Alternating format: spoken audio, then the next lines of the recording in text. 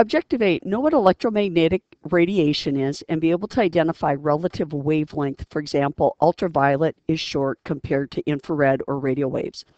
So electromagnetic radiation is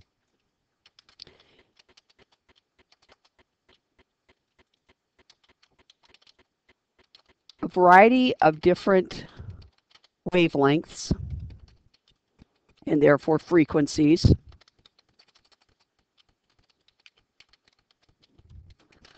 of energy that all travel at the speed of light.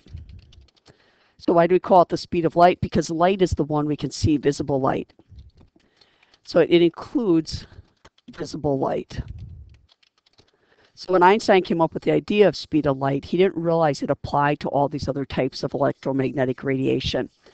So pretty much any type of energy you can think of other than sound is going to fall into the electromagnetic radiation. TV waves, radio waves, microwaves, all those different waves that we use for communication, those are all very long wavelengths. So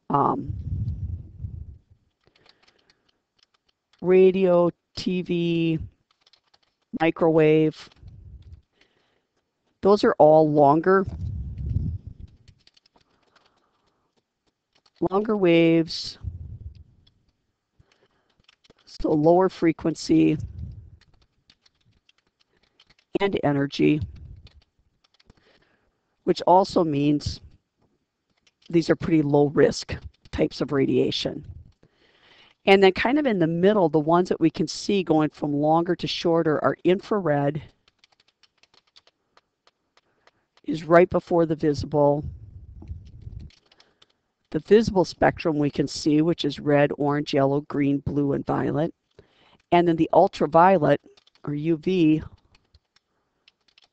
that we can't see.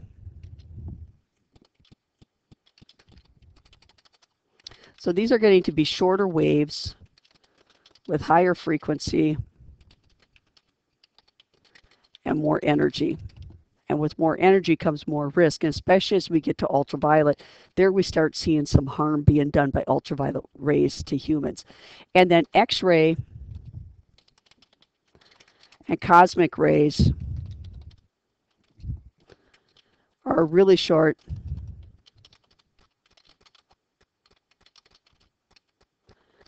So they have the highest frequencies and the most energy, and along with that, the greatest risk. So what is the risk factor with these higher energy waves? Well, the problem is that they have so much energy that when they hit your skin, they not only hit it and damage the skin surface, but they also could penetrate the skin, and they can actually alter the cell structure. And that's when we start seeing some damage and some issues such as cancers and stuff.